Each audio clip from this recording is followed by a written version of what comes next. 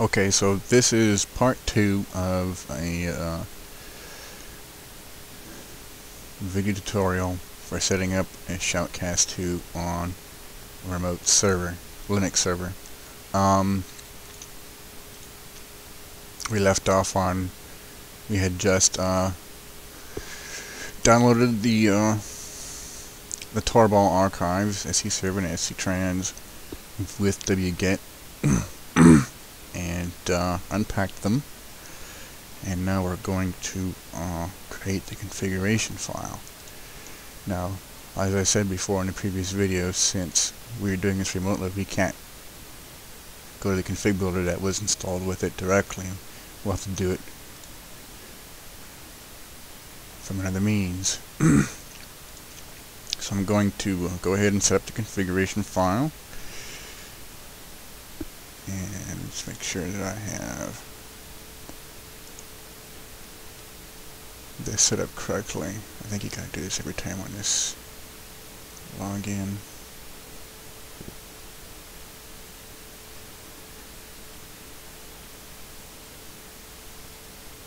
Or maybe not. At least not for the online version.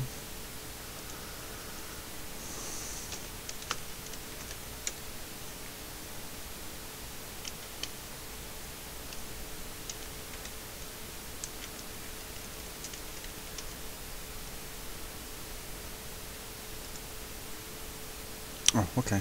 Alright, so the online version you don't have to do, at least with this computer. Alright, and so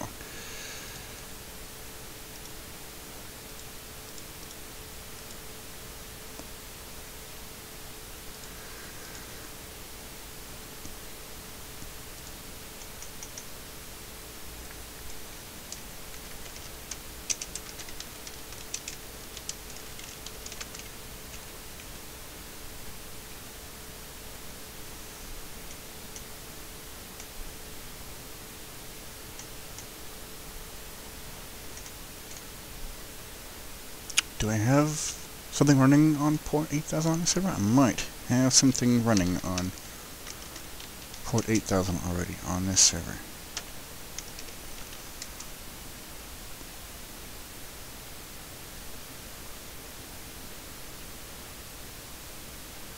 I don't. Okay, so I can just leave the default port.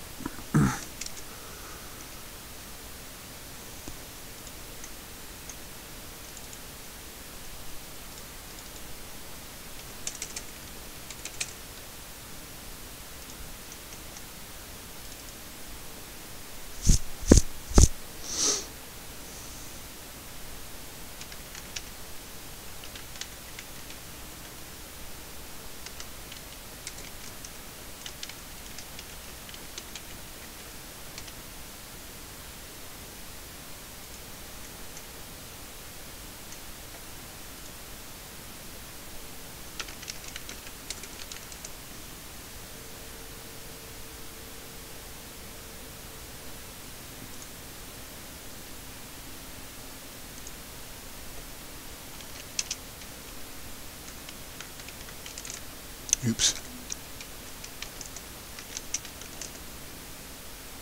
Okay.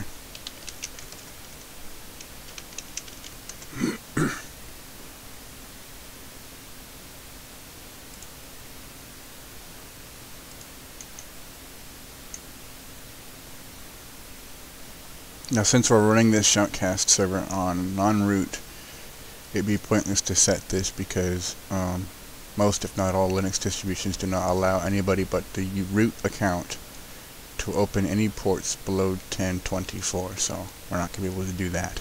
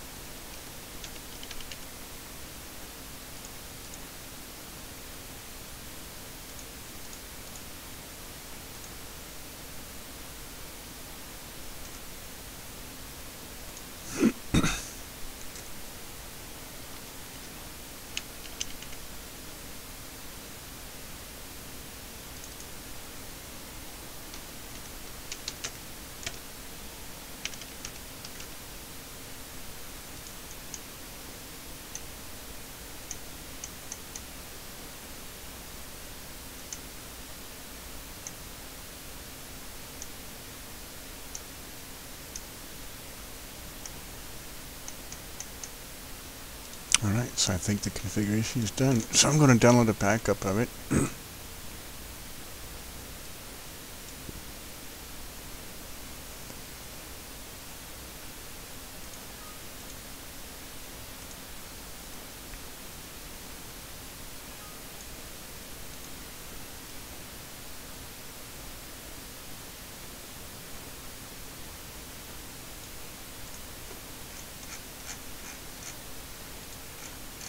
Make sure everything got set right.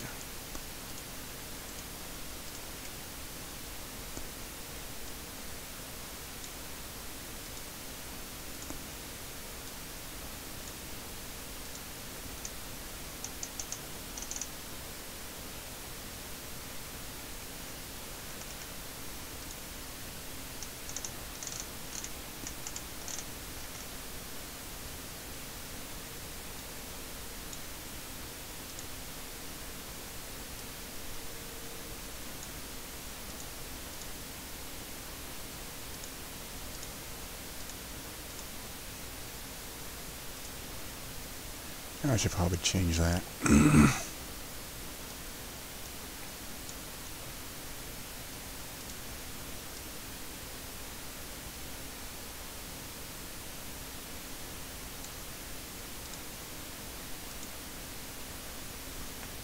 Logs.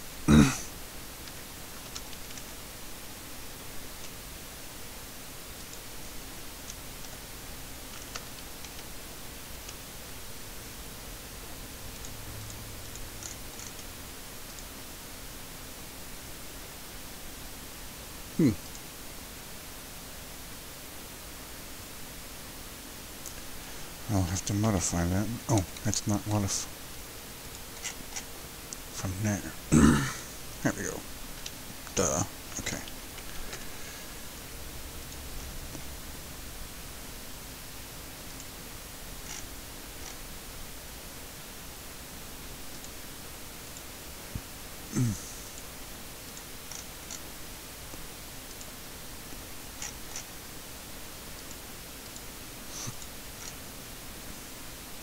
I didn't modify it.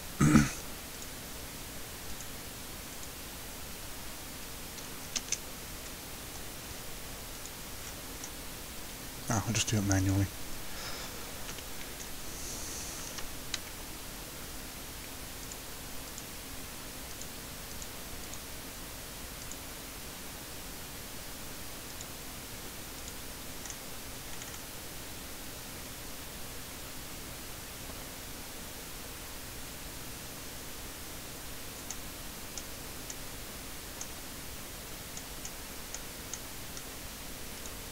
Alright, so now, now that I have the configuration, looks like it's good to go. I'm going to download it again.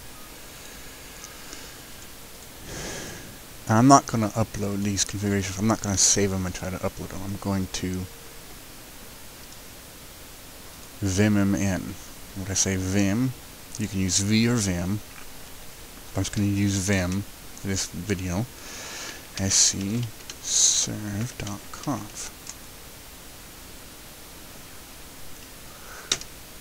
I'm going to insert mode,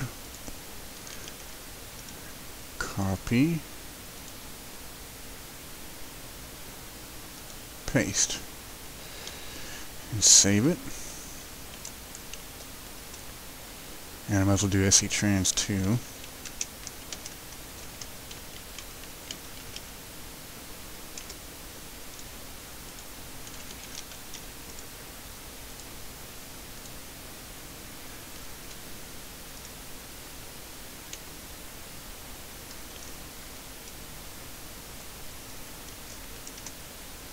And the calendar file.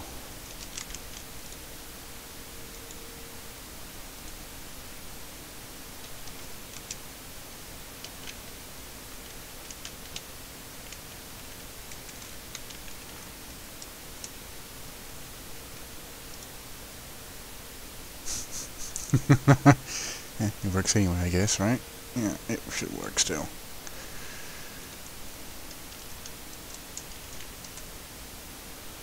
And there you have it. Alright. So let's start the DNS and see if we did everything right.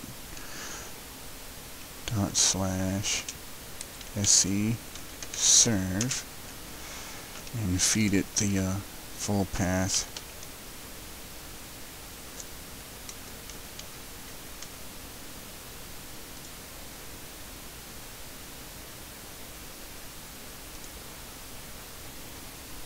To the configuration file. Oops.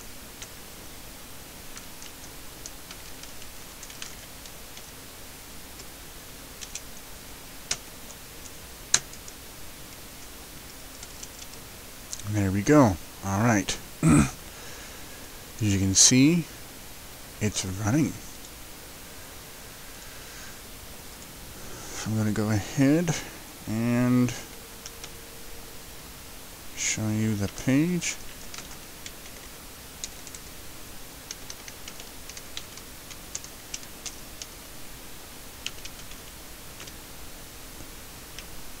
Oh.